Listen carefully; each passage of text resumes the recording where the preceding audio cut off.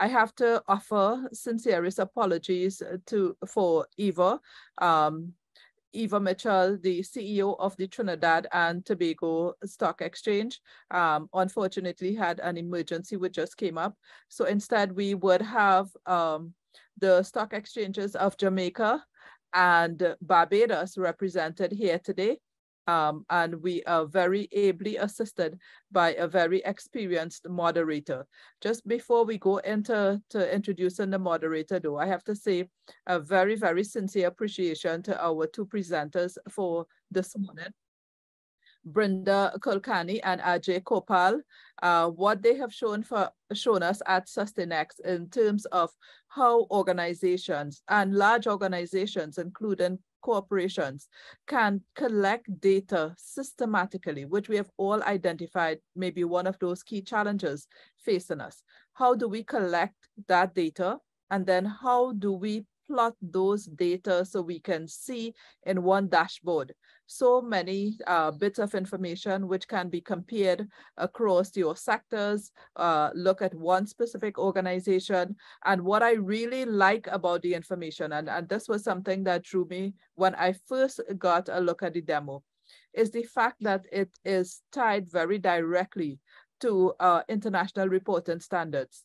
So you see the GRI and you see all of the frameworks, which has been the ones that's pushing how we report on our sustainability and ESG metrics.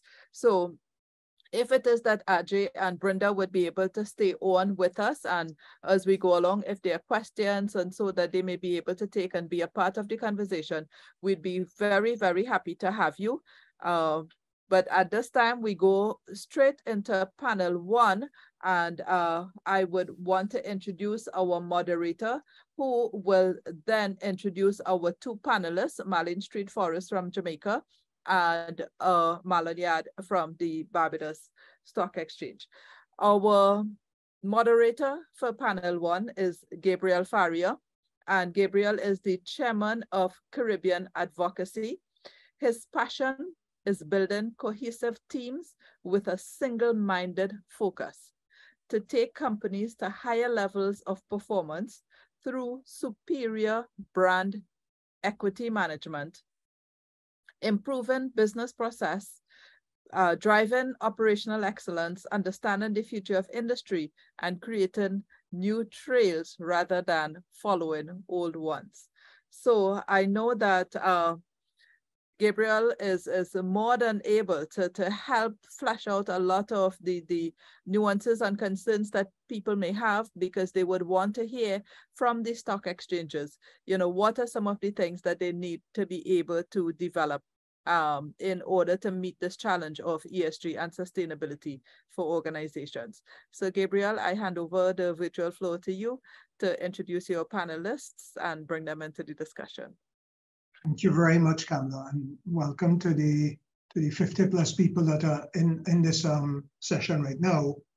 You know, when I read the profiles of the panelists, I told myself, I said, I think I was very lucky. I had an amazing panel, and I looked at all three panelists. Unfortunately, Eva could make it, and I've always been a huge fan of Marlene Street Forrest, and I decided I would not read everything on her profile, but I actually, Marlene, had a look at the book you wrote in 2016, and I actually read a column on the Jamaica Observer where it said on the rise of Marlene Street Forrest. So, you know, Marlene, of course, is the managing director of the Jamaica Stock Exchange, and she has done an amazing job. I've always engaged with her,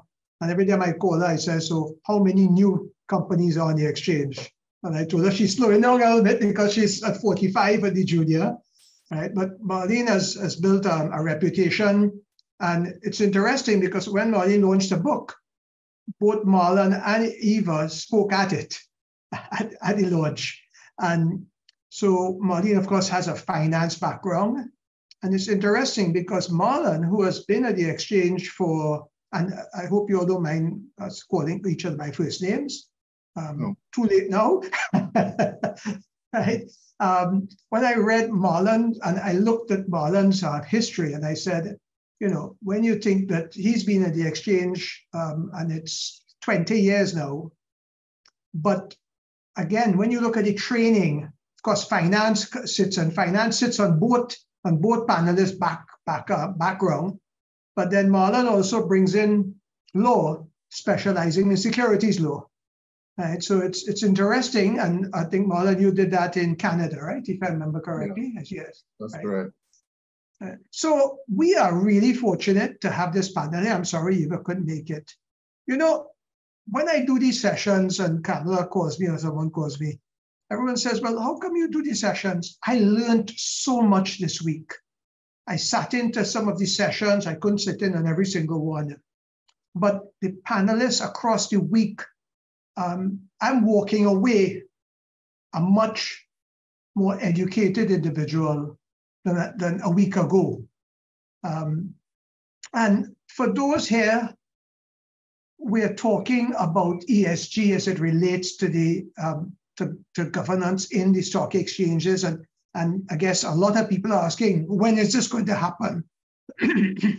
And throughout this week, the one thing that resonated with me, and I'll be happy to get feedback from the audience and from the panelists, is that there's no doubt that both stock exchanges and even the current methodologies and systems and governance and disclosure really focuses strongly on fiscal governance, IFRS, and those other areas, and of course, environmental governance, which we're seeing more. And I know Marlene and Marlon, both of you all are part of the UN Compact, right? What is it? UN Sustainable Stock Exchange Initiative. Right. And we are part of the UN Global Compact. As a matter of fact, I just came from a meeting, a session this morning where I had to sit on a panel. So this is my second panel for the day. Right.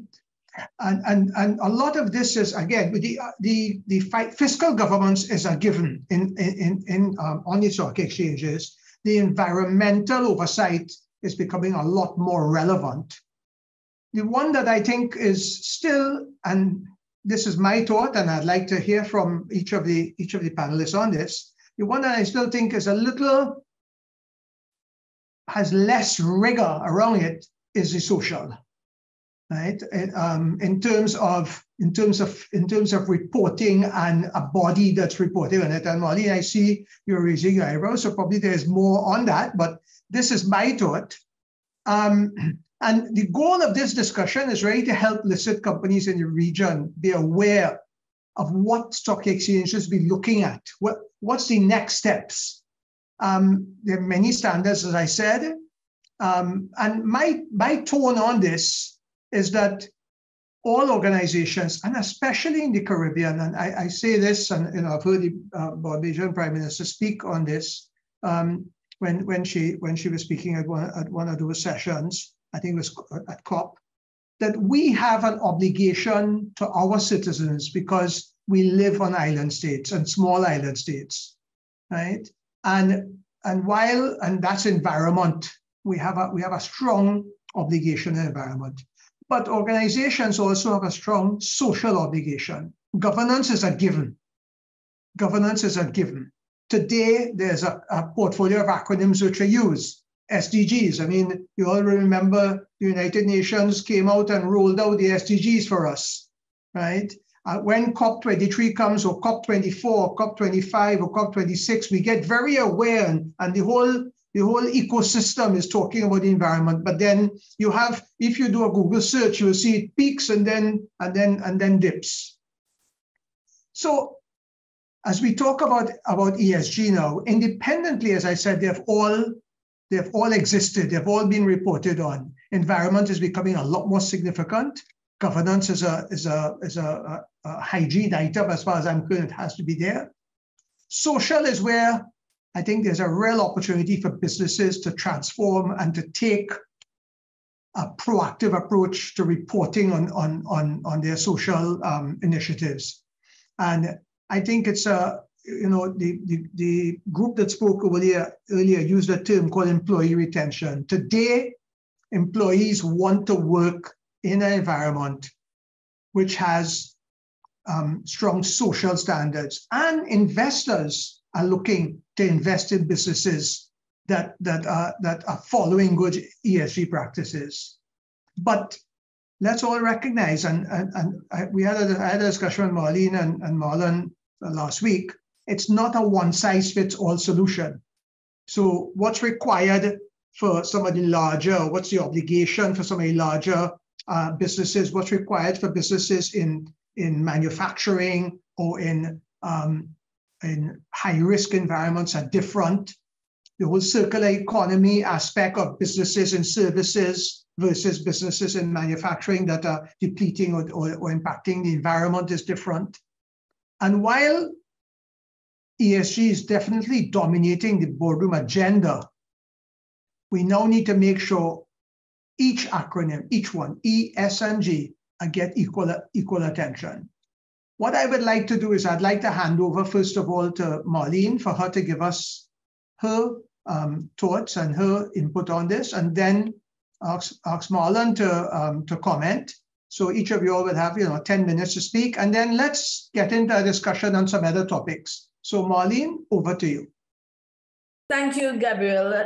First, let me just say, commend the Caribbean Corporate Governance Institute for Governance Week 2023 and Kamla for having invited me to speak on this particular area in terms of our listed company and the compliance in terms of ESG. Marlon is here, and so it is a pleasure to share stage with him as well. We have done that on so many other occasions, so happy to be here with Marlon. I'm going to be speaking about, for the next 8 or so minutes, on really the Jamaica Stock Exchange, looking at environment, social and governance from the lens of the Jamaica Stock Exchange and where we are. As Gabriel has said, it is a journey. So obviously, the one that has gotten the primary attention to date of our 100 companies that are listed on the market is that of governance.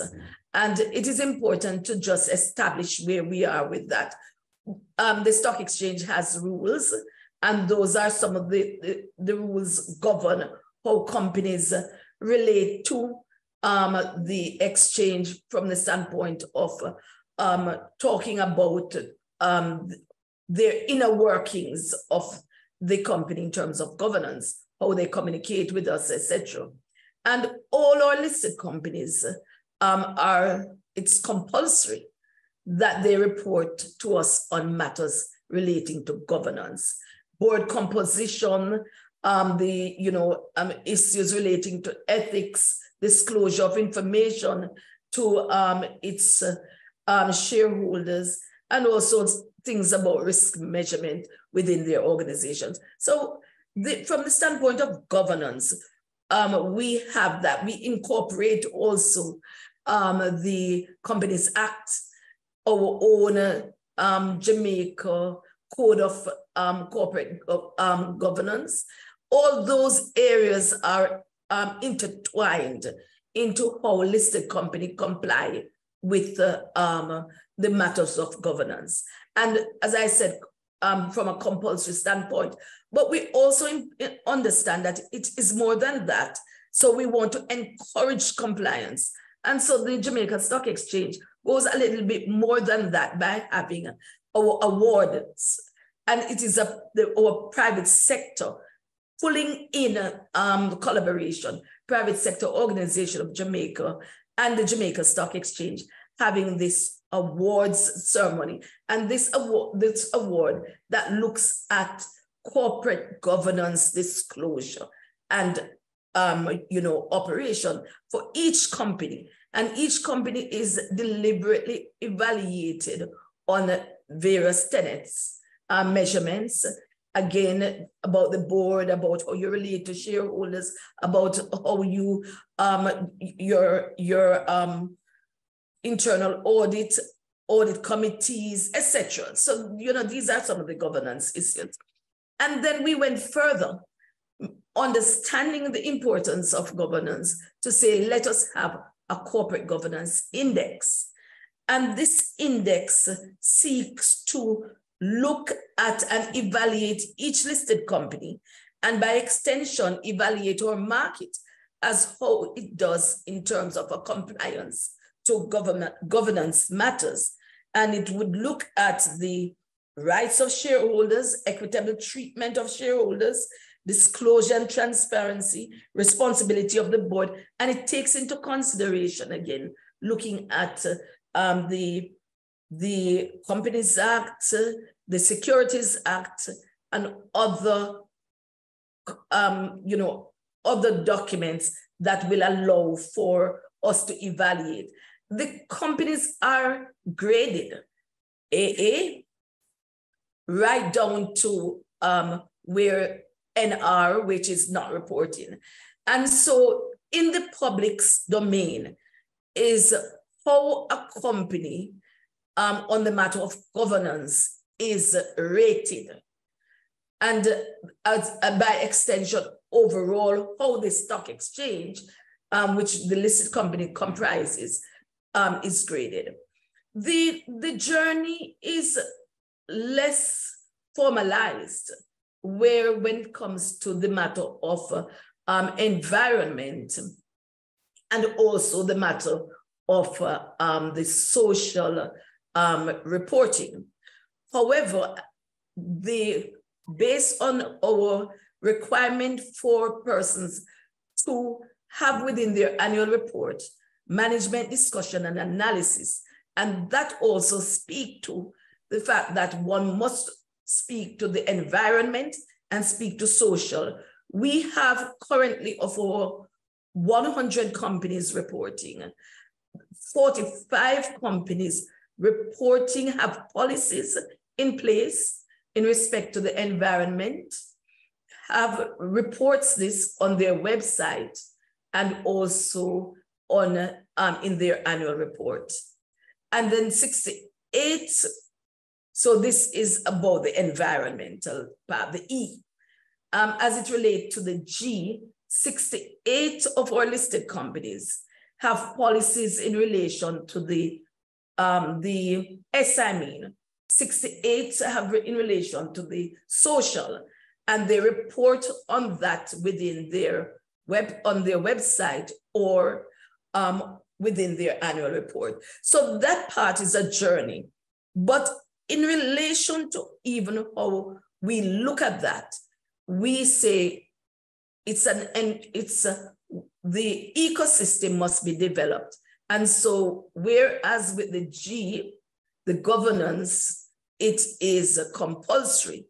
With the E and the S, what we do is ask for voluntary reporting on these matters. And in the meantime, what we try to do is educate and to work towards developing that ecosystem so as to put in that the framework of a compulsory framework eventually in relation to the S and the G and the S and the E. But I just want to, with quickly closing my opening remark, is that in respect to the social, the stock exchange has also put in what is called the Jamaica Social Stock Exchange, which really mimics the financial market. And it is a way in which we are trying to develop that social ecosystem for companies to embrace and to fully engage in the matter of social. And we are now working with the IDB in terms of developing the framework for listed companies in relation to the matter of the environment. So I'm going to pause at this point to say that, you know, I think we are moving in the right direction in all three areas, one robust, the other two, you know, actually developing. And we should be there soon. Thank you very much, Marlene. I have some questions, but I want Marlon to come in first because you mentioned 45 reporting on environment. The E, yes. On the E, and yes. 68 reporting on what? And 68 reporting on the S. Okay, the social. But that reporting, as you said, is not. It's not compulsory. It's not compulsory, and there's no regulatory or disclosure framework for it. It's just a report that they provide. Yes, they provide a report, and so it is. There's no framework to say, look, you have to report in this manner. But they do report, and they report on their policy, and they report on what they're doing. And naturally, you know that some companies, based on where they are, might see social as donation, which you know it's not. So obviously, why we have the social stock exchange is also a means of educating our listed companies and others, because when we talk about listed companies, I want to broaden it to say companies, on others, in terms of just what are the matrix, what are the measurements for the social, you know, and so that we can take it from that end into the realm of the framework, and also into the realm of whether it is compulsory or not. And just to be clear, that is of 100, right? 45 and 68 of 100. Of 100, yes. Okay, great. Okay, I'm interested in getting the comparative statistics from Marlon.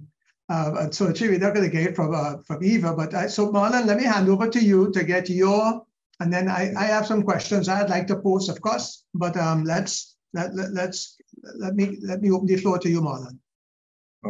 First, to start on a light note, since there are two of us now speaking, are the rules of engagement that we speak longer or we speak slower? We now have a little more time to engage, so you can speak longer if you wish, or slower, it doesn't matter. Okay, well, thank you. Well, first, let me thank CCGI for giving me this privilege to be part of this panel and to be able to share the stage with Marlene. I'm sorry Eva isn't here. You can tell that, as Marlene said, we've shared the stage many times before. And Marlene and I have a very special relationship. So there's obvious love and affection between us. We've been together for a long time. To add to what Marlene says, basically we're both at the same. Well, I think as it relates to the E and the S,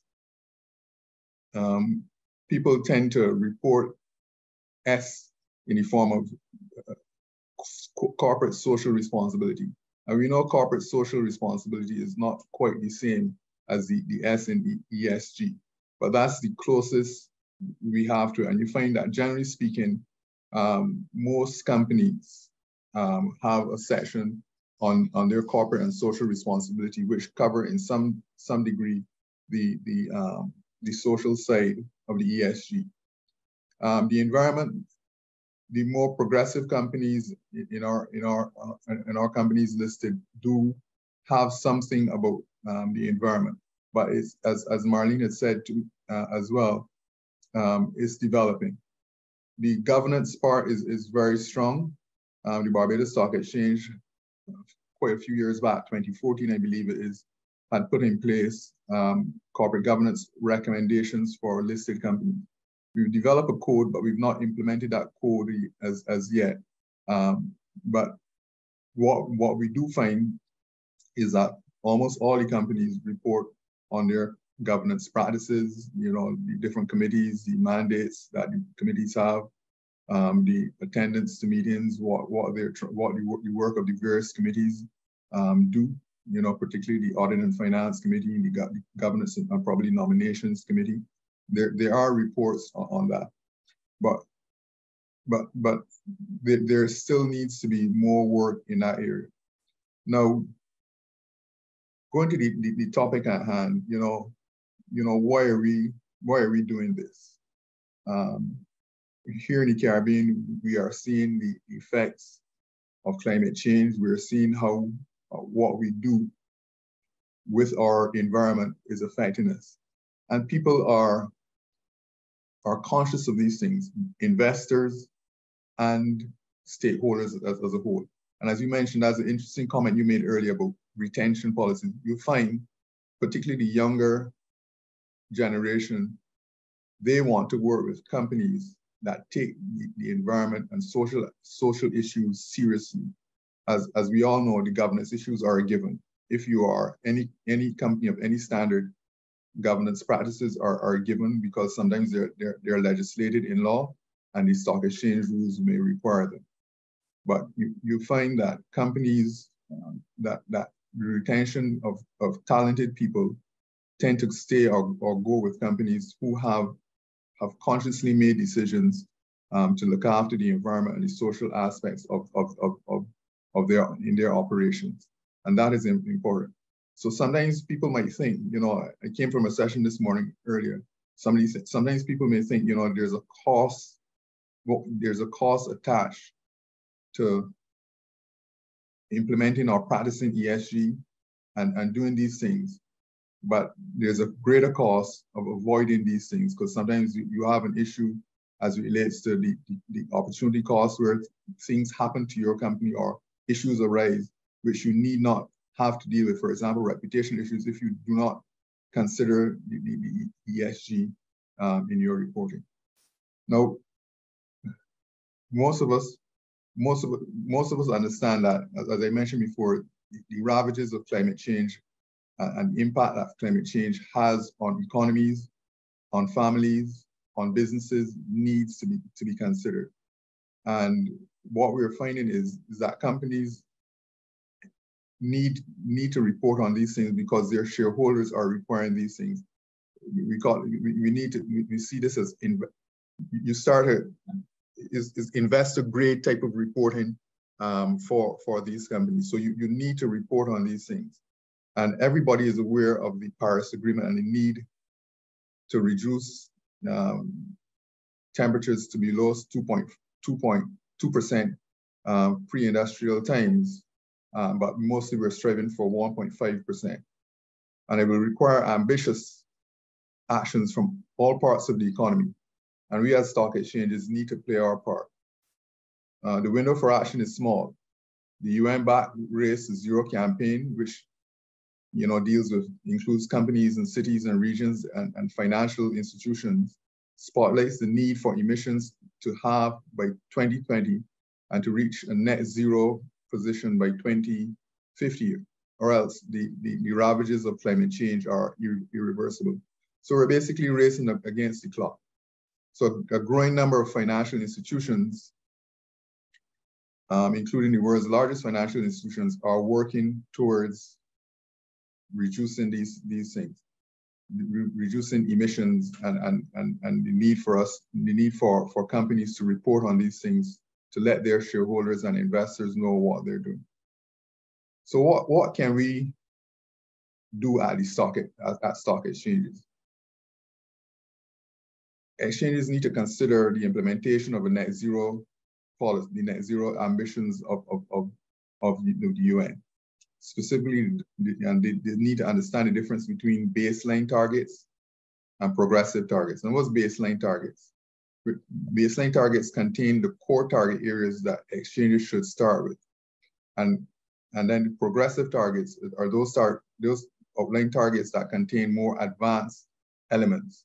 So as we deal with the baseline, the different aspects, and we can get into those things in our discussions, but we need to report and let people make ourselves accountable. These are stock exchanges themselves.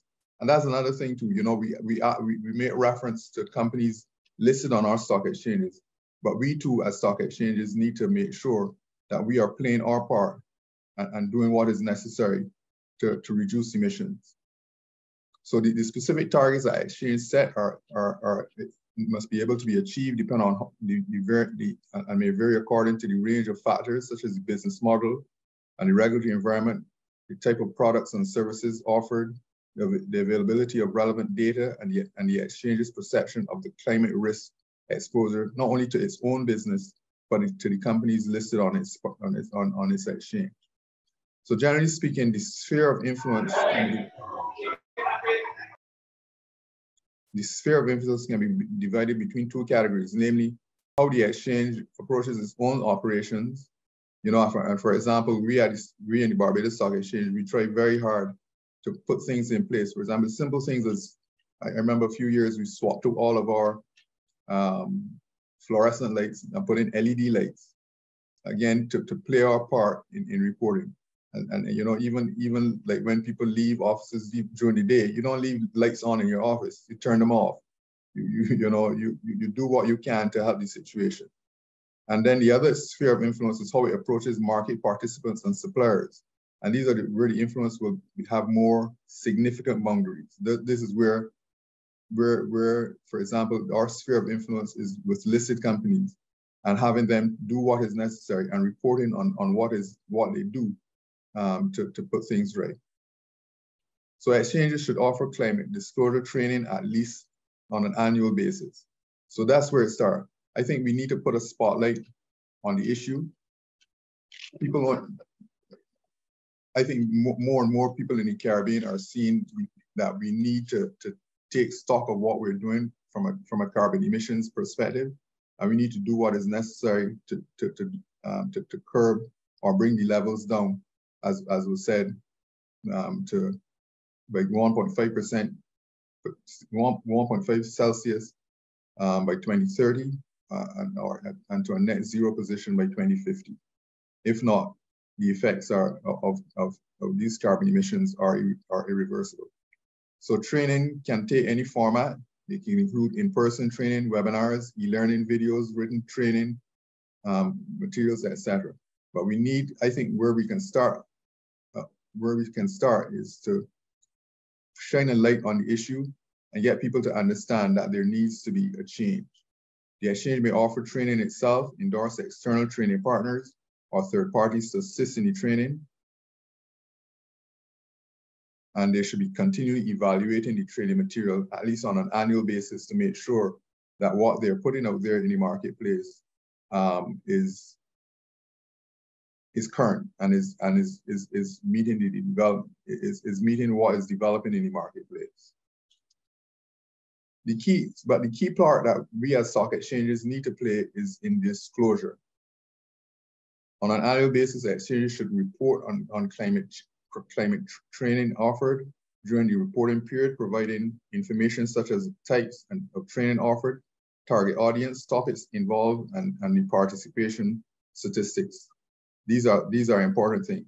And the disclosure also needs to follow the lines of what companies are doing in their own operations to limit and reduce carbon emissions, bring themselves to a net zero position. I remember, this is why I have to give kudos to Marlene for raising this with me. I remember I think it was 2012. That's the time, Marlene, you all joined the UN Sustainable Stock Exchange Initiative. It is 2012. I think that's the year, like, I can't. Yes, it's about 2012, yeah. About 2012. At the time, you know, Marlene was considering it, and she invited me. She said, "Marlon, let's do it together." And I went to my board, and my board at the time didn't see the value, and like everybody else, wasn't sure, you know, what's this going to cost us? What does it mean? I went back at it a few years later. Matter of fact, last year, March 2022. And I said, you know, I went to my board and said, let's be part of the UN Sustainable Stock Exchange Initiative. Well, the composition of the board changed a bit, new chairman, so it was an easy sell then. The only constant there was, I guess, Marlene, people like me and you been around for a long time, running our stock exchanges. So at that point in time, 10 years later, we joined the UN Sustainable Stock Exchange Initiative, and as part of that, there are a lot of workshops, webinars, material templates for companies to be able to disclose their what they're doing to limit, to protect the environment and do what is necessary to keep emissions down. Recently, earlier this year, we joined the UN Global Compact again, whose goal is to try to achieve the Sustainable Development Goals by 2030. And we are part of that too as well. So we at the Stock Exchange are tooling ourselves, building up the skills internally to be able to play a role on and play a part in helping our companies, our listed companies, to be able to fall in line with the ESG requirements, particularly the E and the S. And as I mentioned before, this morning we co-hosted an event here in Barbados, the Barbados Stock Exchange and UN Global Compact operations here in Barbados. Here in Barbados to promote, and invited a number of companies. And we had quite a few companies. We invited 40 companies, and about 25, 30 companies attended. So we're trying to put a spotlight on the issue, and as time evolves, develop the templates and the framework to help our companies to register, to report on these matters. And what should also be noted is that the standards are coming soon. The ISSB has issued 2 standards, S1 and S2. I think this month, I think they were issued. They were sent up. So these things. So even though we might not be fully aware, or some companies might not be fully aware, it is coming. And in fact, the companies that are making themselves or educating themselves on this know that sooner or later we will have to report these things in our financial statements, just like any and every other IFRS standard. And I'll end there. I'm sorry, I can't give you. Oh yes, you asked me to say it. I was rushed for time, like everything else, and I pulled up a few financial statements. I have them there on my desk now, just going through them quickly, just to see,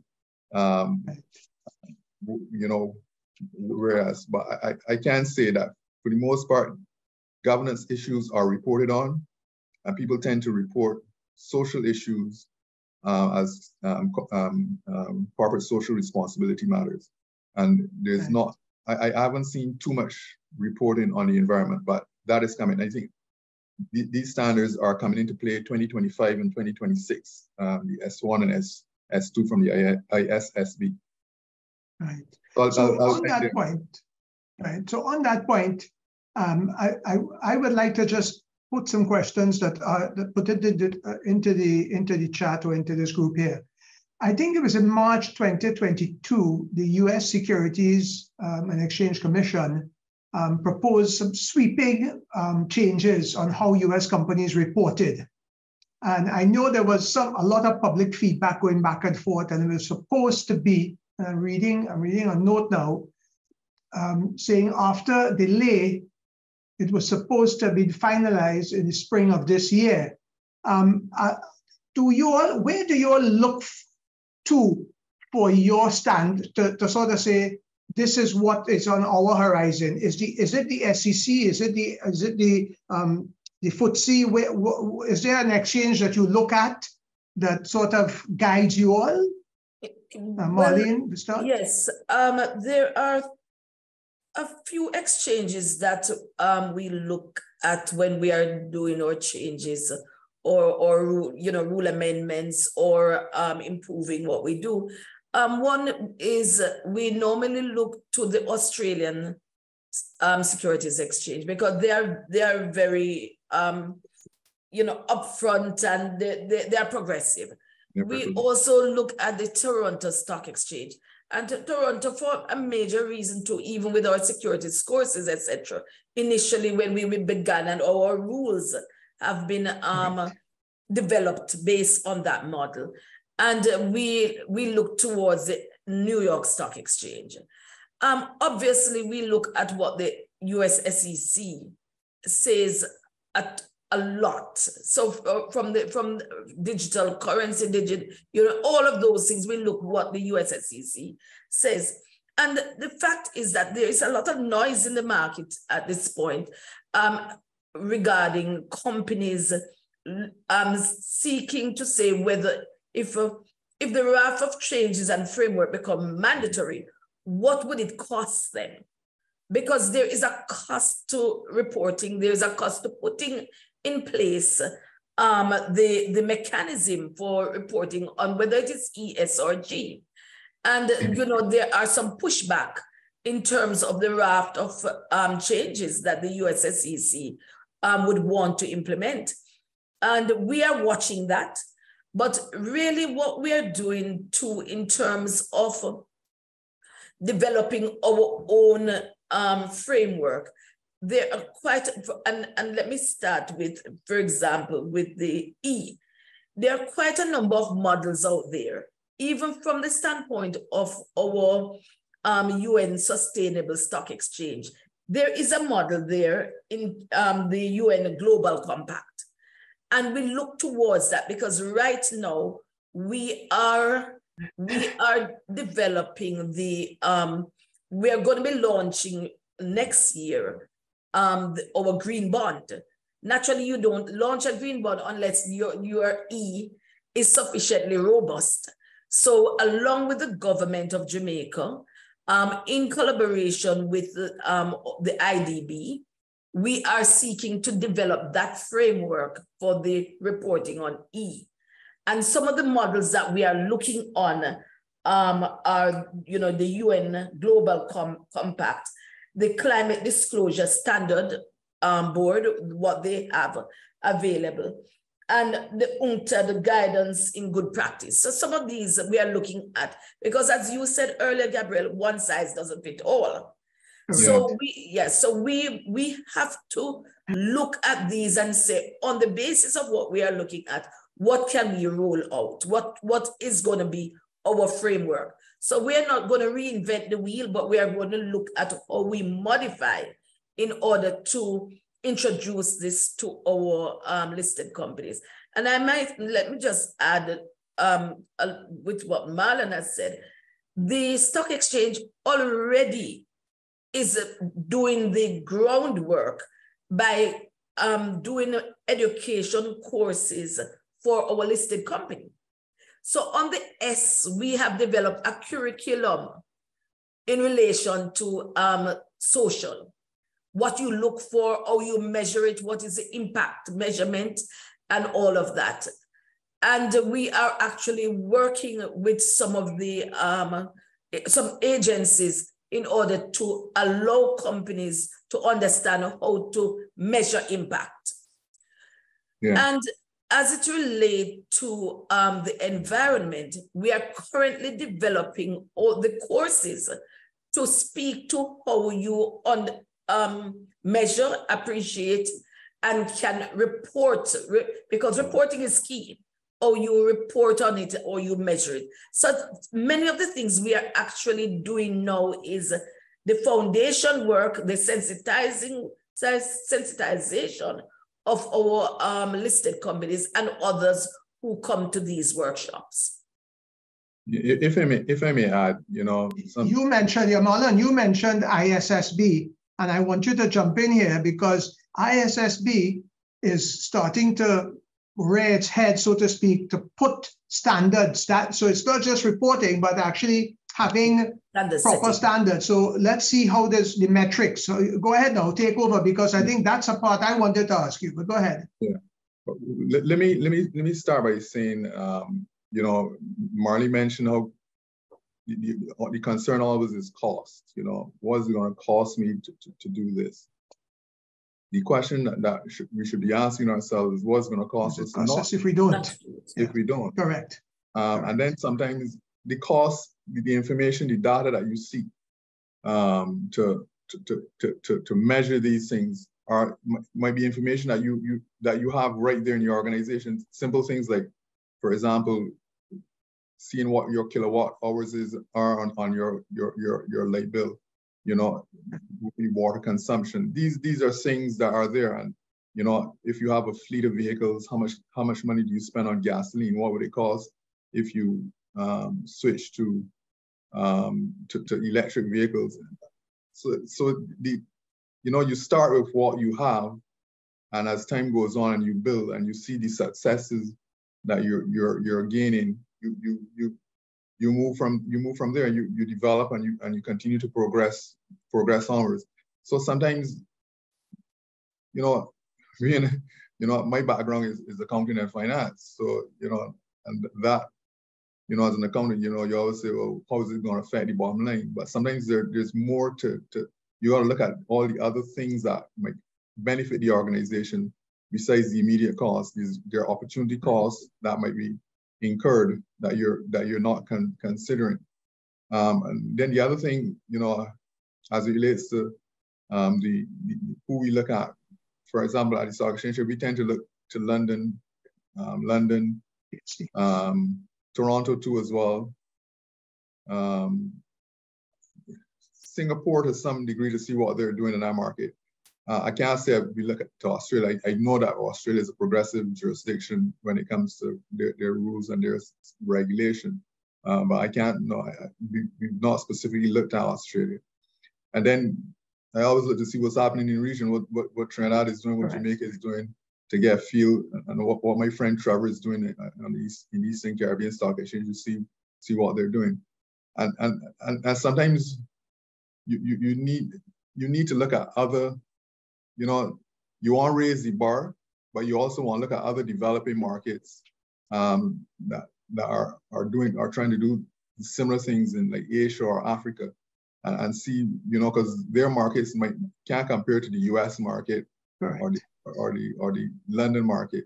So you look at other markets that are developing like yours, and you see what they're doing. And going to the standards, I must say that I have to read the standards now. I'm aware of what is happening. I know that they're working with IASB, IFR standards, and the IASB and the ISSB are working together to develop these standards. I'm aware that the standards came out this month, but I have to study them now. So don't pin me down to exactly what is going on with these standards, but it's on the horizon. What I'm saying is on the horizon. We're at that tipping point. We're at a tipping point where once ISSB start to release standards, I'm not talking about next year, but we're talking maybe a 5-year horizon when we start to see those standards. And you remember how IFRS affected companies in the region when they started to throw standards at us. And the same is going to happen with ISSB. Yes. Yeah, I remember like IFRS 9 and 17 were big. You know, consultants made good money on IFRS 9 and 17. So that maybe, Marlene, there's an opportunity for us. We should retire and start consulting on these things. That's an idea. That's an idea. You know, another point I wanted to raise, you talked about employees, Marlon, that I know, and I raised it, I've heard it being said. Are investors in Jamaica and Barbados, are you getting any feedback from investors that they are looking for businesses that are proactively or ESG aware, and are they asking for more robust reporting on this? Are you seeing that coming from investors at all, or not yet? Not really. I think it is the stock exchange in Jamaica, I'll speak for Jamaica, that would be pushing that. Yeah. You know, because we know that it is there, it is in the environment, it is important as we try to benchmark ourselves and play in the global arena and where capital seeks to go in terms of the green, etc. We understand that we have to get our listed companies ready. So it is the market understands that the stock exchange, along with the government, is pushing, and it's part of our deliverable under our various programs that we have, you know, external programs. So we as a stock exchange are pushing for that. We invite persons to look at it. We also just quickly talk about the Luxembourg Stock Exchange.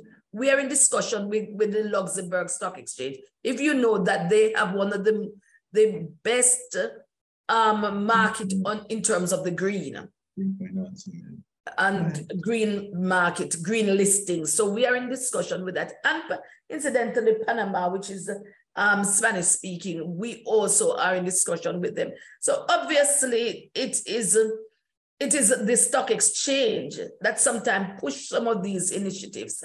And it is the stock exchange that will drive some of the changes overall, because the listed companies make up the bulk of persons who can make a change. Yeah, who can make people with the capacity to. Marlon, what's the situation in Jamaica this way? I mean, in Barbados, is it similar that it's not investor led right now? Yeah, I totally agree with what Marlene is saying. A couple of years back, to, you know, one of the things that is big in Barbados is this whole photovoltaic farms. You know, you got acres of land with these photovoltaic panels on them, and there was, you know, about two companies, issuers, came to us with this whole idea of wanting to raise capital from the marketplace, and asked us if we would consider green financing too as well. And so we immediately looked at it. We developed rules. We sent the rules to our regulator, and got the rules approved. You know, the whole question of, well, Lord, it has to be certain. The project has to be certified by an independent third party. What's the name of the people, Marlene? You can tell me, you remember offhand, but there are certain people who certify these projects. Yes, they certify to ensure that there's no greenwashing. Right. So we went through that process of developing rules, and we have the rules there. But then it went quiet. You know, it seems like persons thought alternative financing, you know, debt financing through issuing of bonds, mainly through issuing of bonds, because sometimes these companies have the capacity to go in the marketplace and get sophisticated investors to purchase, to sell bonds to finance these projects. But, you know, so that was somebody, an issuer coming to us and say, look, you need to have rules in place for us to be able to go to the marketplace. But from an investor perspective, not so much. Not really. Okay. But, you know, Camille Facey has put a comment in the chat saying that some customers are requesting ESG information from suppliers, and I've actually heard that happening in Trinidad. Some of the multinationals are asking for so for example, pay, gender diversity on board. So they're asking for certain metrics. And alongside that, and I want to throw a word in here, which I know a lot of people don't like to talk about, greenwashing. Right? So I want to throw that word in. I know we don't have an issue with greenwashing yet because we don't have to wash. We don't have to wash yet. But when we start to wash, what's the feeling about greenwashing? Is there any thoughts on it? Well, that is why we have to ensure that the ecosystem that is developed is such that when a company issues a bond, there is measurements and metrics and reporting to ensure that, you know, it's not tricking the system in getting the sort of financing for their bonds. So there will be certification of those bonds and ongoing disclosure and your requirement to ensure that you don't have greenwashing. Greenwashing obviously is very, very topical now. Many investors are even pulling back from investing in green because of this. So the Jamaica Stock Exchange, through the Green Climate Fund and IDB and others, when we are developing, that is part of the consideration. What are the requirements? How do you certify them? And what is the continuing ongoing disclosure and measurements to ensure that, you know, we have a true green bond or a true green security? Right. I see we have a comment there saying that there is a fair amount of fair degree of greenwashing taking place. But again, because we don't necessarily have standards on a number of these environmental reports, and I think Marlon has it hard because his prime minister has gone out there and said and made it very clear that the people in the rest of the world are affecting our island states with their environmental policy. So we and I tell you, even in Trinidad, many businesses are taking a very strong position in the environment, not even reporting, but the environmental operating standards. While there is no reporting requirement, many businesses are saying we want zero wastewater. So there's not a reporting standard. Yes. But there is, because wastewater is an issue in small island states like ours. So how do we treat with that? I know a number of companies are looking at some social reporting aspects in terms of diversity, in terms of executive pay, compensation, different areas. So these are things that I think any company that is either on the exchange today or thinking of coming on an exchange or thinking again listed, or anybody in business today needs to recognize that. I think it was Milton Friedman that said, the term he used was, we have to do more than make profit. But now the standards are changing. We don't just need to think about the environment. We need to think about our stakeholders, our employees, our investors, our communities, right? Yeah.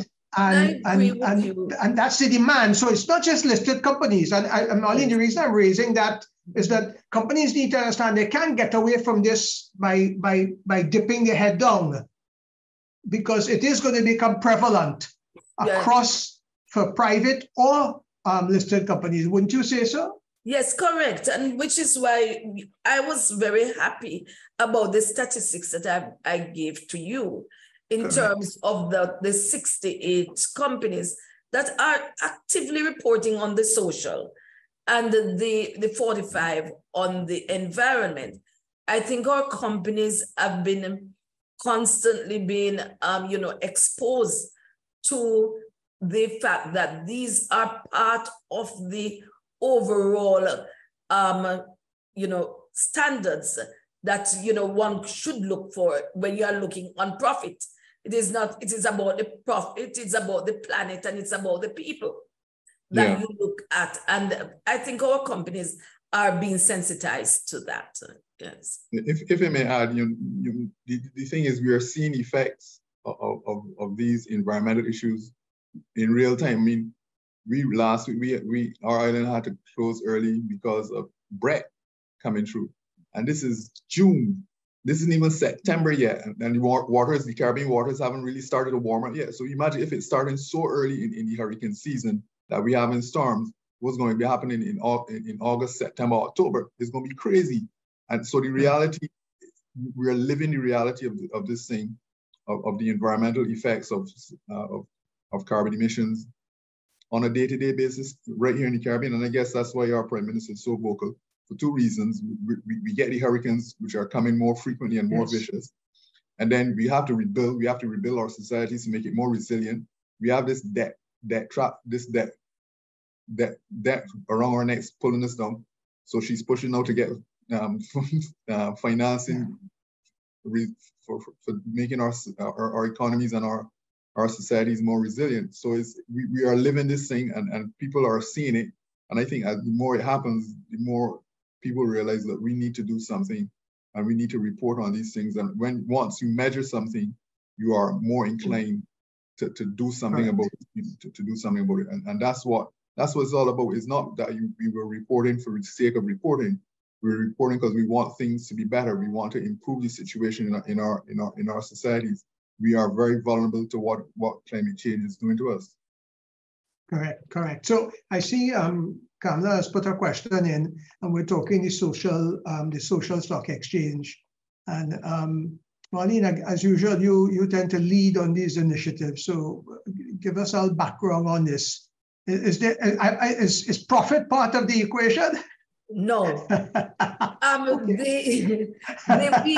We launched the social stock exchange in 2019 because we believe that sustainable growth is going to be directly related to the social fabric, this, you know, how you treat with the social sector.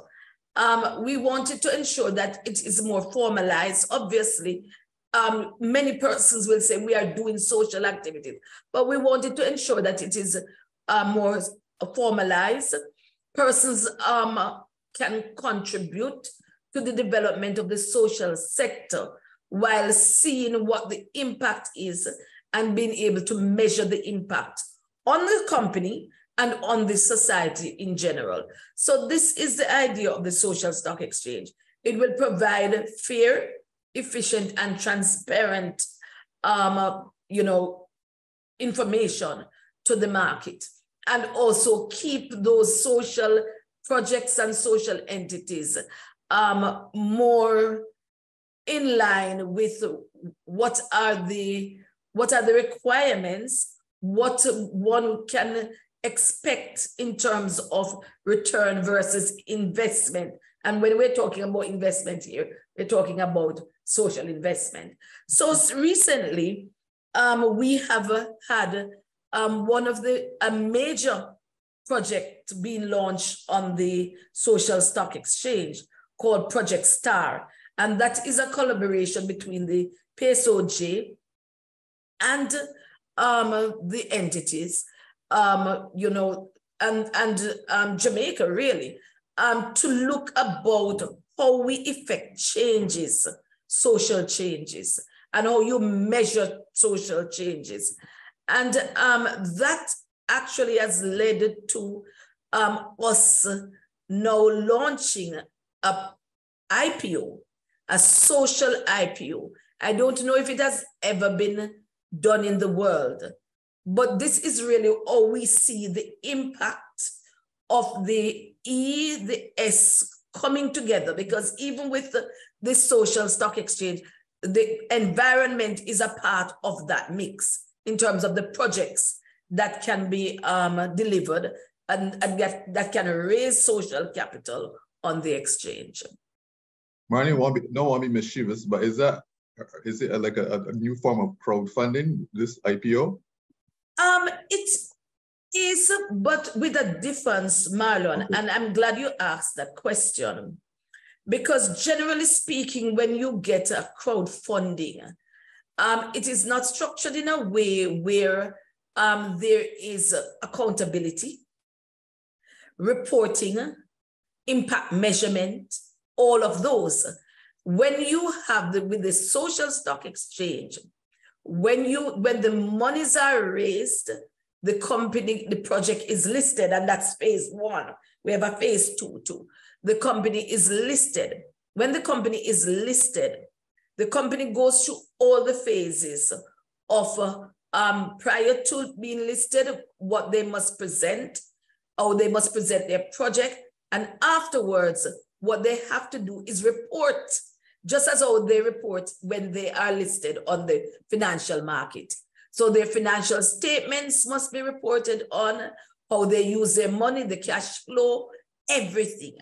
So it's different, Marlon, than a crowdfunding. It crowds the fund, but just as how even a financial IPO crowds a fund, but then there is accountability post that gathering of the funds. Marlene, I gave you a lollipop and you hit it for 6. Thank you. But I have a question that I want to add to that, Marlene. I was very interested to hear you say that this was not something that has been done in before. So, yes, so that's kind correct. of IPO is very novel. Yes. Which, by the way, we should then acknowledge for all of our participants to know, Jamaica has several times in the last few years proven its world-class status, having been awarded Best Performance Stock Exchange. My recollection was 2017, 2018. 2015 and 2019. Right, very good. And, So and the highest return stock exchange, which year, Marlene? Which gave, it was a year you gave the highest return? 2015 and 2018. Okay. Right. Or it's 2019, one of those. Yeah, one thing I wanted to clarify then, Marlene, is it a company that registers on the social stock exchange or a project? Because I know project size a project. Could the Caribbean Corporate Governance Institute become listed as a non-profit entity on the social stock exchange? So there are two markets. So market one, a project must come through a social entity, but you're not listing that social entity in market one. You are listing the project. But we evaluate the entity so as to list the project. Because the entity must be capable of doing reporting, must be able to manage the social capital, etc. But we train this company. The PSOJ that is listed? It's PSOJ, no, not the PSOJ, it's Project Star that is listed, Project Star being the project. But that sounds similar to how a company is that there's a company who lists a security. So you're not listing the company, you're listing the security. You're listing the security. Yes. So it's similar, but in market one, there is no return, no financial return on your investment. In market two, what we are going to be doing, and this is a joint effort with the government.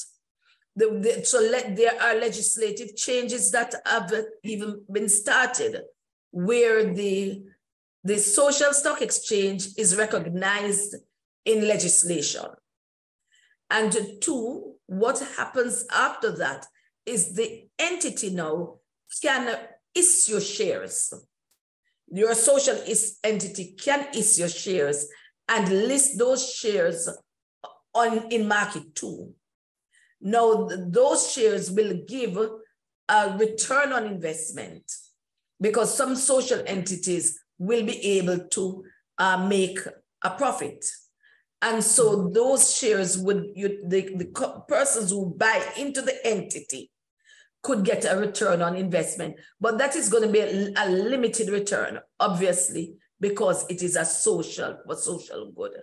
So those are the two markets, but we are now in market one, where when you invest in a project, the investment is a social investment, meaning that, you see more persons being educated, the other things. In keeping and one of the framework or fundamental for us is the UN Sustainable Development Goals. Right. I have another question there, and it's directed to Marlene and Marlon, and they're asking if any current or proposed frameworks or facilities for carbon offset projects for companies. That is part of the consideration that we are looking at, carbon credits. Okay. Yeah. Okay. Not on my side. Not on my side, Gabriel. Not on your end. Okay. Yeah. Let's invite Umar to because he had several comments and questions. Maybe Umar, if you want to unmute and let's join you to the conversation so that we would hear. If you want to elaborate on any of your points and your question, please. Sure. Thank you very much, Kamala. Good afternoon, all. Sorry to interrupt the nice, wonderful flow, but it's very stimulating, and it's really heartening to hear the extent of where, at least in the examples of the Barbados Stock Exchange and the Jamaican Stock Exchange, where you guys are at, and basically enabling and getting more and more into a receptive mood for a lot of what is to come, the deluge that is going to come. So basically, well, you answered the question, the carbon offset project on the carbon offsetting. Now, for me, one of the correlatives of carbon offsetting is the fact that there are some entities that by reason of their capabilities or feasibility will not be ESG friendly. That's a fact. The ESG and sustainability debate is pushing a 120% optimistic rate, which is wrong.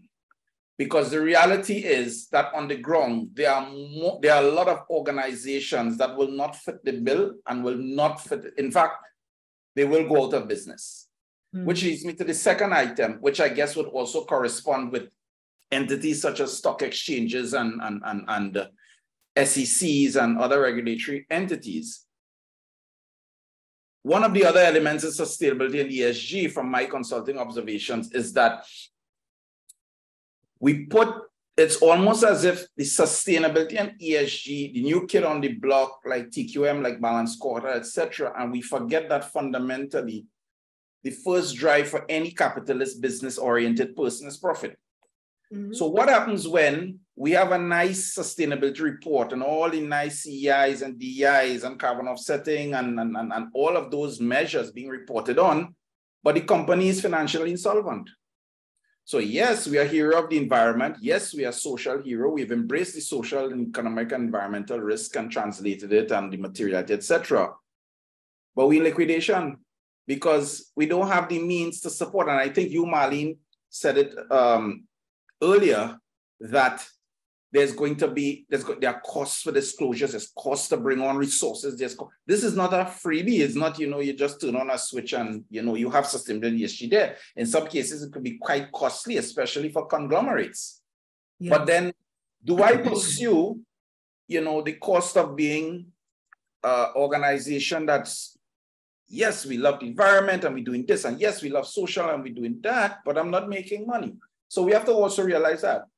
Yeah.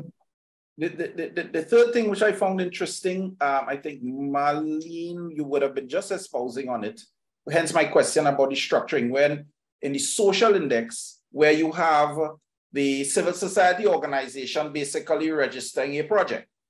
Yes. So it's like a credit union member applying for a business loan, but of course, you can't give the business the loan, you give the person, but the business supports the person. Yeah. I was asking the question in terms of if it's similar to like a REIT, which is a real estate investment. Yes, I saw the question there. Yes, and right. That's really what the REIT is. A project cannot come on its own. The project has to come from an entity that is going to be able to deal with that project or operationalize that project, which is why we evaluate the entity that is coming to see that the project that is that entity is carrying, that the entity will be able to support the delivery of the project, because all too often what is happening is that persons refuse to invest in social projects because there is no confidence. The trust factor is gone because people see that they have invested in projects and nothing comes of it. So what we do is to assist the entities too in terms of how they manage their projects. We actually do that because we form partnership with, say, United Way in terms of how they assist those companies to manage those projects, to evaluate those projects, to see where there can be corrective actions, and so that you have a positive and successful outcome. That's what we do. And the training is very, very critical. This is why we developed the social entity training curriculum with the funding of the IDB. And we have been taking now potential entities through the paces of project financing, project execution, project evaluation, and what is the impact. And along with the United Nations Development Program, we are now using, or not now, but we will be using their software in terms of impact assessment. So you notice what we are doing. We are not saying that we are the social entity. What we are saying is that we are assisting and we are collaborating with these entities in order to get that social sector more formalized. Yeah. Right. Thank you very much. Thank you, Mr. Moderator. Thank you, Kamla. Matt made a point, and the reality is that businesses, there are some businesses that are not environmentally friendly.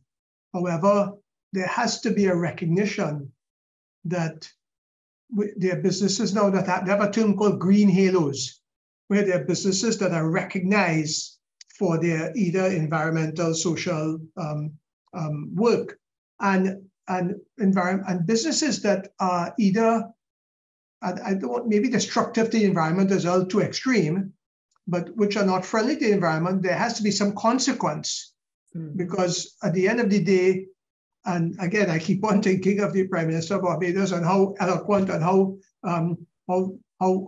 aggressive she was in that which she spoke, Marlon.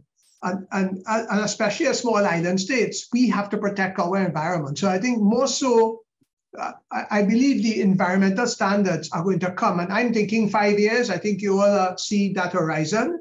And the social standards, the reporting may not, or the disclosures and structures may be a little later on, but there are going to be obligations in terms of staff, in terms of some investors, in terms of suppliers, customers that are going to be making demands. So it's less about a public company or a private company. It's more an obligation as an individual. And, Marlon, you made a point about turning off your lights. We all feel it, and we all need to take personal responsibility for the way we treat our environment. So it's not a company issue anymore, right? Yeah. It's about every individual having that part. Yeah, a standard, a social standard that they set in the way they treat the environment and the way they treat their co-workers, their employees, their bosses. Yeah, Gabriel. I think, yeah, go ahead, Marlon. No, I wanted to Irmath made a good point about the whole thing about, you're doing all these things and then you're running a bus company. But that's not, the reality is, like any decision, anything that you do, you evaluate it and you make sure it makes sense financially. You look at what is required. You set goals to achieving those standards or those requirements. And sometimes you have to move incrementally, but you start moving to get it right. You evaluate to see where you are at, and you report. Now, if you see something, like in any business decision, you're not going to do something that's going to run you into problems. You say, I remember in the early days of corporate governance reporting, it was comply or explain. Sometimes you might have to say, well, look, I can't, this can't work for me, and I'm not going to do it. So Irmath, I take your point, but you need to make sure when you're doing these things, you assess where you're at, you set goals and standards. In setting the goals and standards, you want to get to somewhere. You evaluate the cost of getting to that place, and you report on it on an ongoing basis in your financial statements. But you don't do anything to shut the company down, because that's where the social might come into play. You're sending home people. You don't want to do that. Yeah, very good point. Very good point.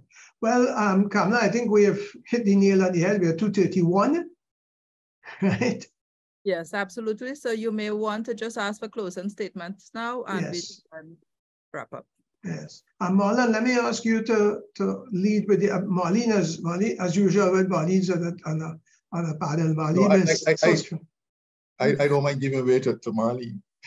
Okay, well, Marlene, over to you first. Okay, we'll give Marlon the closing statement. You're giving Marlon the closing, right? Yeah. Okay, so just want to say it really is incumbent on all of us to embrace the three aspects, the E, the S, and the G. it is a gradual process. It is a journey. For example, with our stock exchange, just using an example, we are almost energy efficient because we started phase 1, 2, 3 of our solar panel journey. We didn't do it all at once, but right now it is there. We have over 400 panels, you know. So when we're talking about that, it is a journey. It is necessary for significant market education. In order for us to be successful, it is going to be in education on the investor side and on the company side, and generally as a population, as a nation, or various island nations. And so, you know, I just want to close by congratulating again the Corporate Governance Institute, because the more we try to enlighten, it is better for us in terms of the results.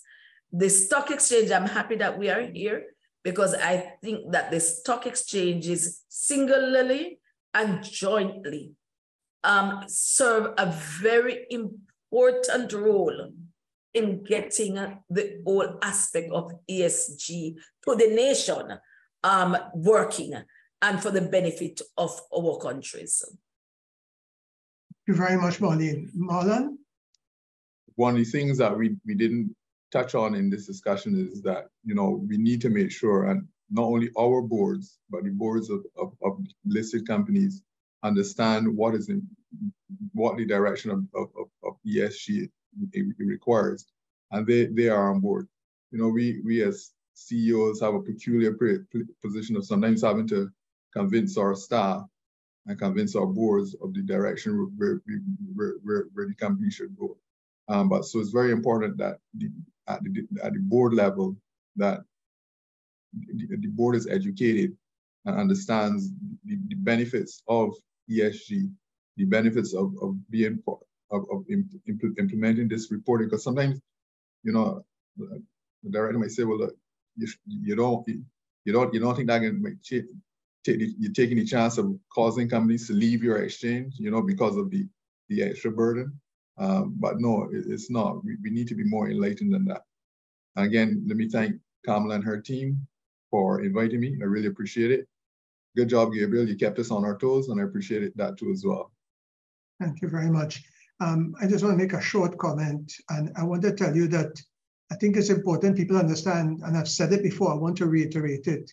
This is not a listed company risk. Yes. Every business, we are at a tipping point in the world, and Marlon, you have identified what's happening in June in Barbados, and we've seen flooding in other parts of the world. So we are at a tipping point in the world where every organization, public or not, or private or individual, must put an obligation on themselves, their organizations, their employees, right, to be aware of the environment and of the social aspect. The government is they don't have a choice, right? But on the environment and the social aspect, because we've reached that point where if we don't do it, the obligations, the ISSBs of the world, like they have done with the FRIS, will start putting standards that are going to be even more onerous. I want to thank the Corporate Governance Institute for having this session. I want to thank you for enlightening me, because I have learned so much just participating in this. So thank you very much to the panelists. Thank you. You know, people talk about an August group. I know when I read your profile, it's not what you had, you know, what I researched on you after. It was great to sit with you all. Kamla, thank you for the opportunity. Over to you.